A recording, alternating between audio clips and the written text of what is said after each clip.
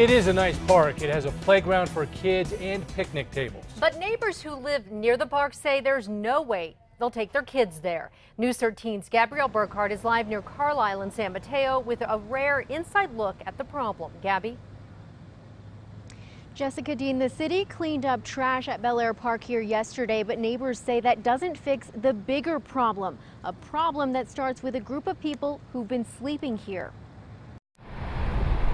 From a distance, Bel Air Park near Carlisle and Manal looks inviting. It's been a beautiful park. But walk a little closer. Right next to an empty playground sits an empty liquor bottle, and it's apparent someone has moved in. It just seems like since this warm weather's hit that the homeless have just taken over that whole west end of the park. Mike Bertetto says that's just the beginning. He and other neighbors claim the park is getting trashed. There are sleeping bags, full shopping carts overturned, homeless sleeping on picnic tables.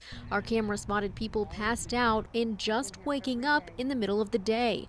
But for those who live near the park, the biggest concern is crime. It's scary, it is. Sadly that they don't have anywhere to go, but a lot of them are too busy putting junk in their arm and drinking and alcoholics and don't choose to get help.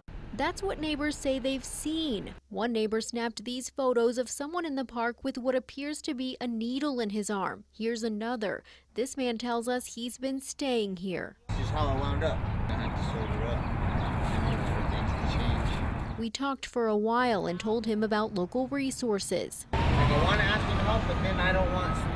We have our outreach teams. You know, the city provides so many services, especially through 311, but we can't make them take them.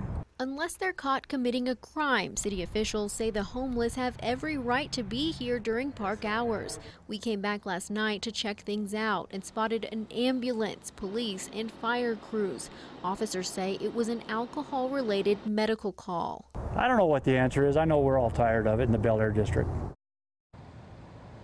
Albuquerque police say the area command for this park is working on a tact plan to tackle crime here. APD also says there will be extra patrols in this area.